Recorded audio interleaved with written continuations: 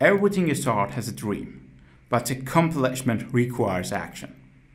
Everything starts as a dream, a thought, a mental image, but this is just the first step. If you stay there, you will enjoy just your dream. But we are the ones who decide whether they will remain a dream or not. With continuous and intelligent effort, the dream can be turned into reality. I promise you that I will do my best in this way, hoping for an Earth without pollution. So, check out my dream. This is the new version of the magnetic motor that I uploaded before we shaped 8-cylinder engine, which has a much higher probability of working than the previous version. In this model, 8 magnetic pistons and 8 rotating magnets, each of which has 4 poles. 2 positive poles and 2 negative poles are used. The crankshaft is located in the center, and 8 V-shaped magnetic pistons are connected to it by connecting rods and move back and forth in the glass cylinder.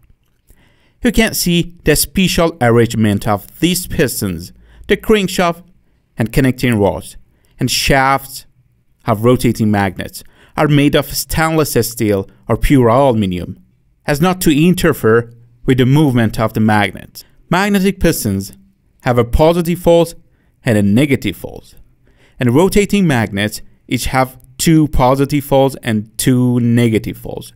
Rotating magnets are made of a plastic core in which cylindrical magnets are placed, and this type of rotating magnets make it easier to pass through the lock area. The foundation and side brackets are made of aluminum or composite plastic, and a flywheel is used in this engine to neutralize fluctuations and save energy. And let's go to check the engine mechanism. Rotating magnets are connected to the crankshaft by pulley and timing belt. The ratio of the size of the crankshaft pulley to the pulley of the rotating magnet is 1 to 2, and when the crankshaft starts to rotate, with each rotation, the rotational magnets make a half rotation, and with each half rotation, one pole replaces the next pole. You may ask me, why didn't you use pulley of the same size, and also didn't you use bipolar magnet? This is because in this old version, I made a prototype of this single cylinder model with this mechanism, but it could not pass the lock area and the same lens law. So this is a new mechanism to pass the lock area, and an important mechanism that increases the probability of passing through the lock area.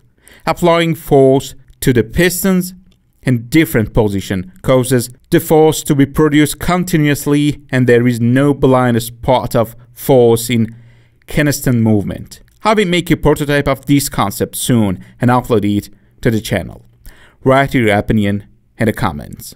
And finally, jump into the comments and let me know if you like this video. Be sure to check out one of the ones I will link it right here. And be sure to subscribe and hit that notification. As always, I'd like to thank all of you for watching. I will see you in the next one.